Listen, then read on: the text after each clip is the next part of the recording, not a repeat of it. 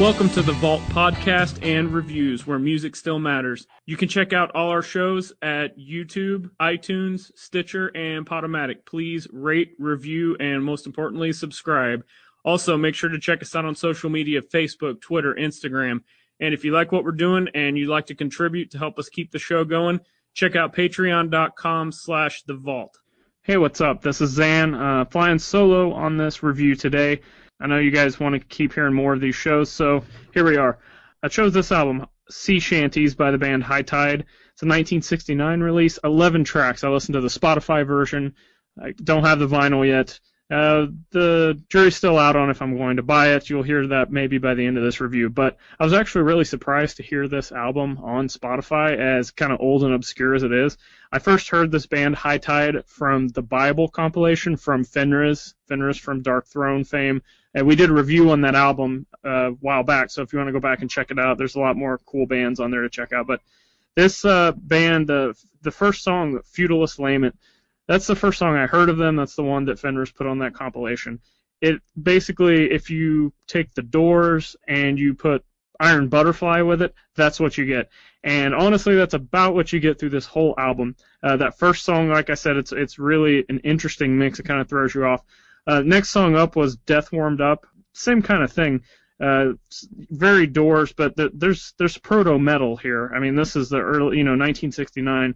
The distortion they use it's got this edge to it.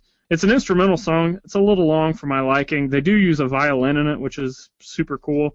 Push But Not Forgotten's the next track. That is very, very Doors, but this is where a lot of the progressive elements start kind of creeping in. Next song up, Walking Down Their Outlook. Awesome song. Really strange parts in this. Violin solo again. And then I think around this point in the album is when it starts getting a lot of the same stuff. You start seeing the same characteristics throughout the song. Basically, that Doors and Iron Butterfly combo, it kind of morphs into this almost taking those two bands, but then adding like a jam band progressive, what I like to call the Spinal Tap Jazz Odyssey kind of stuff. It's still really awesome, but it just started wearing on me a little bit as I continued listening. Most of these songs were super cool. Missing Out, not bad, but didn't stand out as the others. The song Nowhere, really spacey, had a little bit of a softer feel, but again, we're just, at this point, it's starting to wear on me, and there's not even that many tracks. Like I said, 11 tracks. Dilemma, that was the other really good song on here. Dilemma and Walking Down Their Outlook, and Death Warmed Over, and Feudalist Lament. Those are kind of the standout songs for me. Some of these, too, they get a little bit drawn out, and that's a negative for me. The song may be really good, but then it just feels like I'm hearing the same kind of thing over and over again, with just the guitar kind of soloing over everything else, just doing the same thing, if that makes any sense. It's a pretty solid album as a whole. It's just some of the stuff really, really started wearing on me.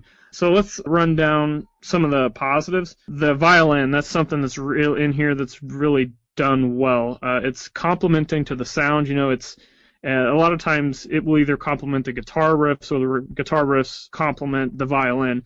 Either way, it's a really good mix, and it's something you don't hear in a lot of metal or the heavy rock stuff. Heavy organ use, not maybe to the effect of some of these other bands, but it's the same thing as like Iron Butterfly. You hear the Iron Butterfly organ, that's kind of what you're going to get in this. There's a real raw, edgy distortion to this album. It's not the heaviest thing, but it makes it that way, especially for 1969. It's just this super fuzz sound, and every riff ends up being heavier because of the distortion. Not heavy as in like, the death metal tones of this really full fill in the room, full of, power, but just this raw edge, which I think is, missing in a lot of current rock, hard rock, metal, death metal, anything, is the rawness. A lot of times it's not how heavy it is, it's how the rawness can make it that much heavier, even if it's not that heavy. And the proto-metal that I brought up earlier, this is early sound of metal that, Zeppelin and Black Sabbath were out around this time, but, this is definitely proto-metal, but still keeping with that 60s feel. Negatives, like I said, start and sound the same. A lot of it, while it's cool, and while it was psychedelic, which I love. Anybody that knows me loves this psychedelic hard rock stuff from the 60s and 70s. It's like right in my wheelhouse. But a lot of the stuff just really started wearing on me, and I started forgetting, not forget where I was, but I started not paying attention. I started looking at my phone or trying to do something else, And if music is doing that for me, that's not a good sign.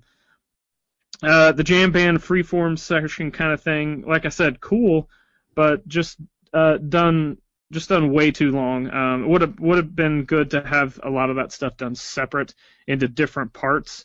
I think they could have benefited a lot from that, because I don't mind if a song is 10 minutes long if it's got enough stuff in it to keep me picking out these different parts or going back to parts that I like. And like I said, a lot of the stuff on here is just kind of, the music is just flowing with the guys just soloing over the top of it, and you don't really know what's coming next.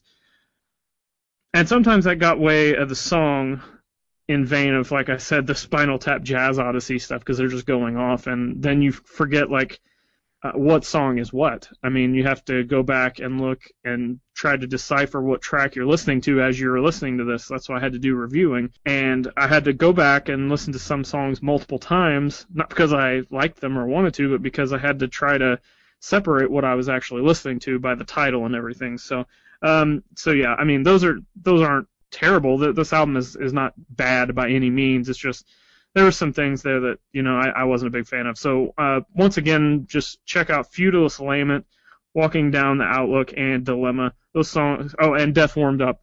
Those songs really good. If nothing else, check those out on Spotify or iTunes. But with that, let's get into the review. 1 star being the worst, 5 stars being the best. I'm going to give this 3 3/4. So, I couldn't quite give it a 4. Solid album, like I said, if you like The Doors and you like Iron Butterfly, put those together. That's what you've got in this album, pretty much throughout the whole thing. Throw in some progressive rock, throw in, even a little bit more psychedelic and the jam band, Spinal Tap Jazz Odyssey kind of stuff, and that's what you're going to get. I would definitely recommend checking this out. I don't think I'm going to buy it. This is something that'll probably be on my Spotify. Usually I buy the stuff that I just, it seems like the albums that get a 4-star rating or better I end up buying. So don't know that I'll check this one out. If I can get it on sale, I'll probably check it out. But yeah, Sea Shanties by High Tide 1969. Make sure to check this one out. 3 3/4 stars for me. I try not to be too biased, but I'm the only one that could do it today, so that's what we're doing. Once again, thanks for listening to the review. Make sure to check out everything else from The Vault. You can find us on social media, Facebook, Twitter, Instagram. You can subscribe, like, and comment. Also, subscribe, rate, and review on YouTube, iTunes, Stitcher, and Podomatic. If you'd like to help contribute to the show, there's PayPal links and Patreon links in all of our show descriptions. And then you can check out all my personal stuff. It's just Zhan Morning, ZhanMourning, all over social media.